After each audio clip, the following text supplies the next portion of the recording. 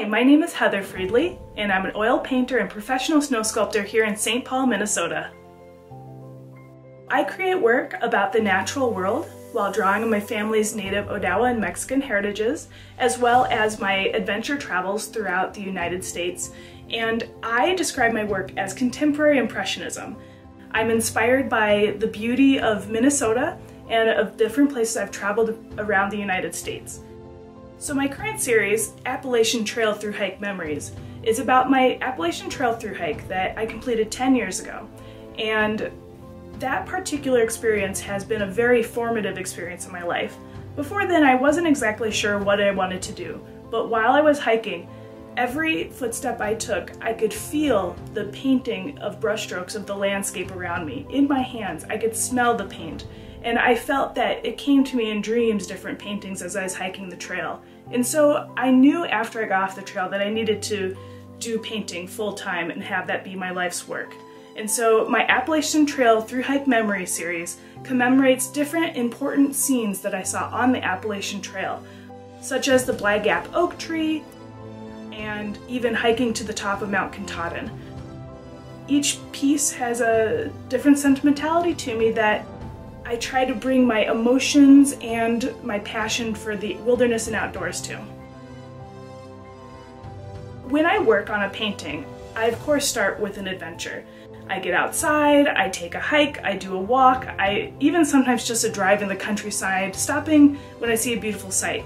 I take pictures of where I'm at. I also will sometimes paint plein air outside. I'm part of the Outdoor Painters of Minnesota, and that's something I also enjoy doing.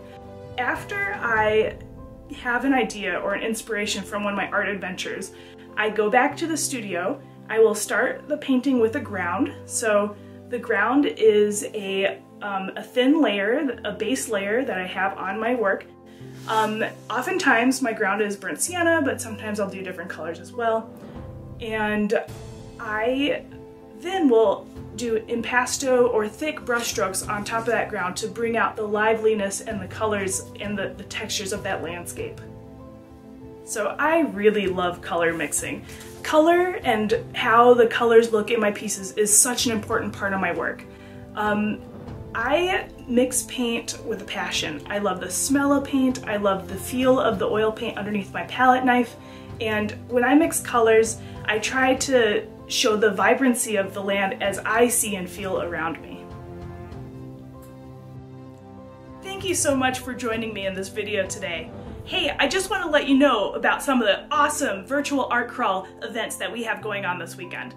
First of all, Friday night, I'm so excited. I'm going to be offering a live event on my Facebook page that's called Jammin' with Heather in her studio. And so I'm going to be playing some cool music. I'm going to be starting a fresh painting from scratch, all the way from the ground, making the ground, to doing, blocking in the painting, and getting in there and dancing and painting. Come dance with me. Bring a beverage. Join along. I'd love to see you there. 7 p.m. on my Facebook page, which is Art of Heather Friedli.